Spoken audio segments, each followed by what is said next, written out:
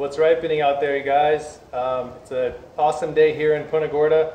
I'm getting ready for my first mango tasting and plant sale at my farm, and I've been waiting a long time to start picking mangoes at my house, separate from the farm. And today I went and checked, and like everything's ready at the same time, which is good. Hopefully some of these will start ripening up for this weekend. I'm getting my first batch. First year I'm fruiting lemon zest. I've got a few of those. I'm getting my first batch of Malika mangoes. Malikas were my favorite at the Fairchild mango tasting a couple years ago.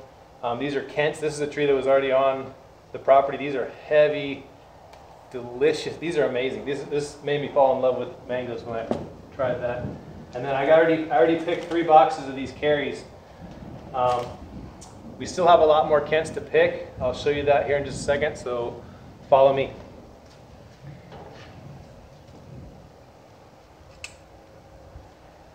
So the mango tree we're about to pick from is called Kent. This is the only mango tree that was already existing on the property. The rest of them I've planted in the last few years. This tree is probably 10 years or maybe more old. As you'll see, it fruits quite heavy. Most years these mangoes come off in August or September. This has been kind of a funny year. Some of my early varieties have come in late. Some of my late varieties came in early. This one's a late one and it's coming in early for Kent. But if you look at these, pretty much all the stems are turning brown. I've seen a couple falling down. I've even had a couple being chewed on by rats, so that's a good indicator that these are ready to go. I don't know how many mangoes are on here. There must be at least 150 or something. Here's an example of one that the rats are eating. Here.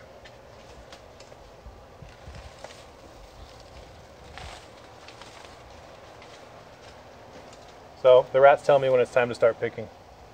That one's been eaten and dried out. That's not what they look like when they're ripe. When they're ripe, they turn really bright orange and beautiful. This one doesn't even smell ripe, but I can tell you right now there's going to be some good ones in here. So I've already started picking. I've got a couple boxes left. I'm pretty sure these are going to be full, and I'll have to start picking into something else. But I just wanted to show you what these look like. Some of these have a lot of really nice color. I just got a new picker from the Fairchild mango tasting this year. Look at that guy. I have pretty big hands. That's a heavy duty mango. And when that ripens up, these are fiberless, bright orange, just absolutely delicious Kent mangoes. Can't wait.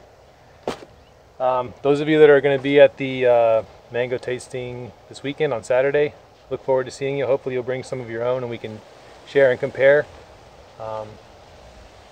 Anyway, that's the update for the yard, and see you next time.